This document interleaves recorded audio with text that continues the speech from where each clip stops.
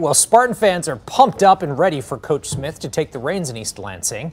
7 Action News reporter Brett Cass tells us why they're hopeful that this is the start of a brighter future. Well, it was nearly 4 years ago that MSU fans were in this same spot, welcoming a new head football coach to campus on a cold Michigan day. But this time, fans say it feels different. It's less rushed, it's more thought out, and hopefully with more long-term success.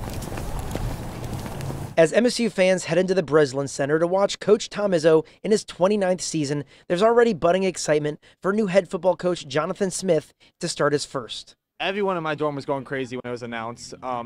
We actually have hope now, which is a difference from this year. Students like Jackson Wynn say the hire is breathing new life onto campus, where Smith was officially welcomed today in his introductory press conference. Did you watch the press conference today? I did. I watched it in class.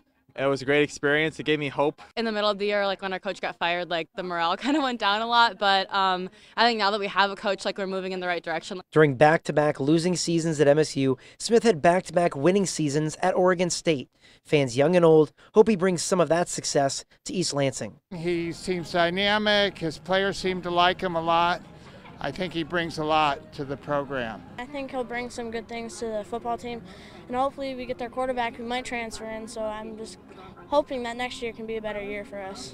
With hopes of success on the field, MSU fans also say they like what they see off the field, hoping Coach Smith will bring a positive light to the university for years to come. I honestly love the little ego he has. It's very different than what we've had in the past without, saying names.